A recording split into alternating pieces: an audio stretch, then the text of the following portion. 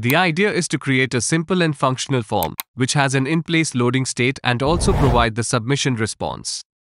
For that, start by creating a form element with ID as my form, inside which create an input element of type email, class as input, and also add the other attributes as shown. Below that, add a label element as shown. Finally, add a button element with a simple class name. We will add the content of the button later. This is the entire HTML structure. Now we will style it. Start by styling the form element by setting its width and height to fit content and position to relative. Next, style the input element by setting its width and height as shown and applying a background color.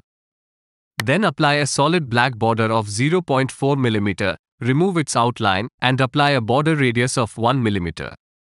Next, apply padding of 10 pixels to the left and right, and make sure to apply box sizing to border box to avoid overflow created by padding. Then set its font properties as shown. Next, apply a simple box shadow when the input is focused. You can make the effect smoother by applying a transition to the input element. Next, style the label element by setting its position to absolute at top 7 pixels and left 10 pixels. Then set its font properties. The label should be visible only when the input is focused. For that, initially set the label at top 15 pixels, hide it by setting the opacity to 0 and visibility to hidden. When the input is focused, target the label element and make it visible by setting it at top 7 pixels, opacity to 1, and visibility to visible. Add a transition to the label element to make the effect smoother. We can see that the input text and the label elements are too close to each other. For that, when the input is focused, add a padding to the top as shown. Now we can see that the label is not visible after entering the text. For that, when the placeholder of the input is not shown, target the label element and make it visible.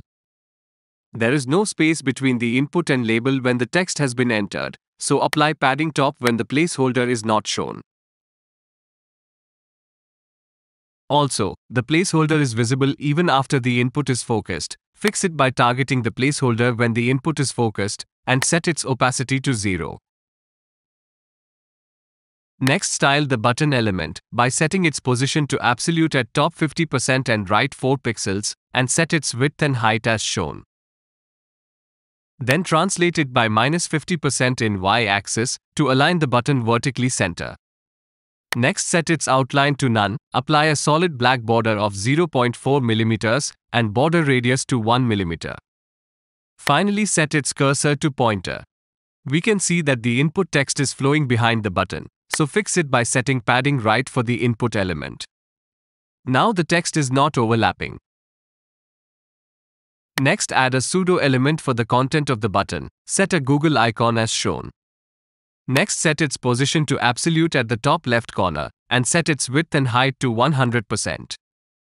Next, set its background color, icon color, and font size. Then align the icon to the center using display flex. Next, set display to none for the button element and hide it by default. When the input is valid, then target the button element and make it visible.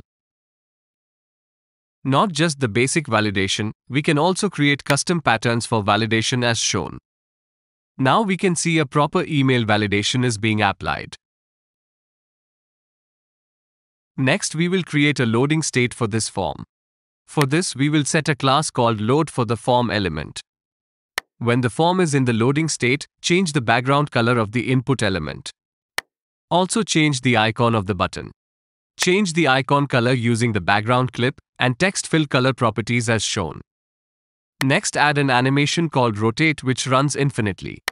Create the animation by rotating the icon from 0 degrees to -360 degrees, which will create the loading effect. Next, we will create the submitted status message.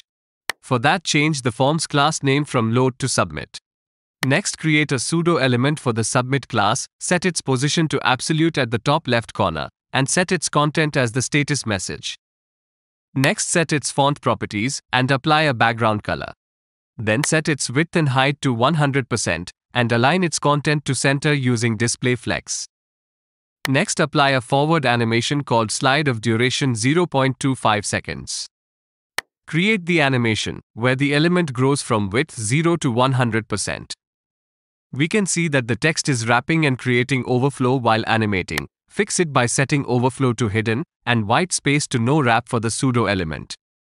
Finally, hide the label element when the form is in the submit state. Now that we have the loading state and submit status, we will make that appear when the form is submitted. For that, add a submit function when the button is clicked and pass the button as the parameter to it. Inside a script tag, create the function and pass the button as the parameter, inside which create a form variable targeting the form element.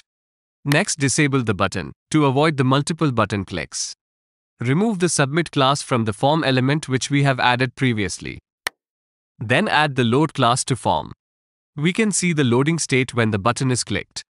You can add Ajax or any other form submission function here. I am adding a set timeout for representation, inside which change the class name from load to submit for the form element. We can see how the form changes from loading to submit status. But the button is overlapping with the submit status. Fix it by setting z-index to the submit pseudo class. Then add another set timeout function to remove the submit class from the form after 1.5 seconds. Below mention form.submit, which will reset the form to original state. And you have your simple form ready. If you find this tutorial valuable, then subscribe to the channel.